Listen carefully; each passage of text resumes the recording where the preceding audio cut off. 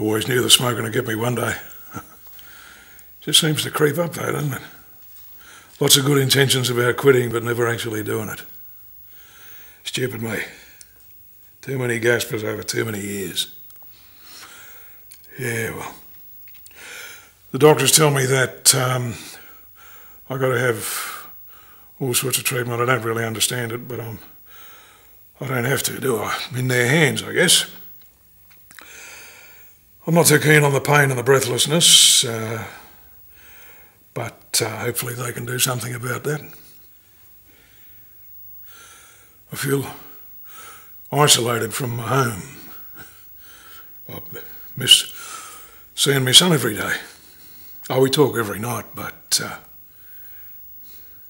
I feel alone. And I don't like the food. Ever since I started the chemo, everything tastes like metal. And I'm just so tired. The doctors and nurses told me that the treatment would make me feel tired, but I can't be bothered doing anything. I just want this all to finish so I can go home.